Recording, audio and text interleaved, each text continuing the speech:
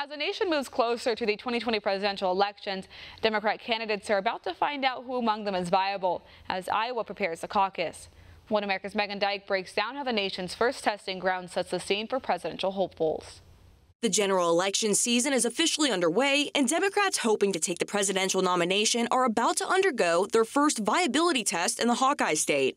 Iowans are preparing for next month's caucuses, which serve as a battleground for the left's large field of candidates who have devoted weeks of face time with supporters. But some are wondering why the upcoming caucus, the first in the nation, has taken on a significant role in the primary season. You know, our goal in Iowa is to come in first. That's what we want to do. I'm not sure we'll do it. It wasn't until 1976 when then-Democrat Georgia Governor Jimmy Carter, a little-known candidate to most, spent countless hours surveying whether he would be a favorable presidential contender.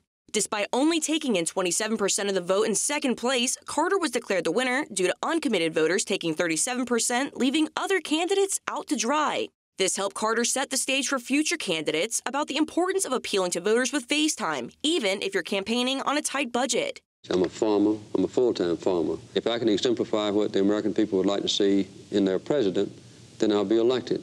If I can't meet those high demands, and I hope they are high, I don't deserve to be president. In 1972, Iowa established a new set of rules making up the caucusing process to make nominating a candidate as transparent as possible instead of a traditional primary where voters cast ballots in relative secret. This in an effort to draw in young, minority, and female demographics. On caucus night, registered caucus goers will head to one of the state's more than 1,600 precincts where they will form groups by their candidate of choosing who will need at least 15% of support to qualify.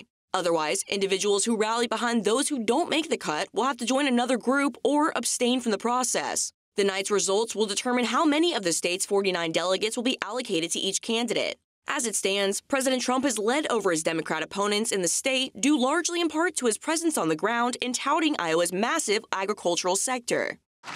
More American ethanol production also means less dependence on foreign suppliers.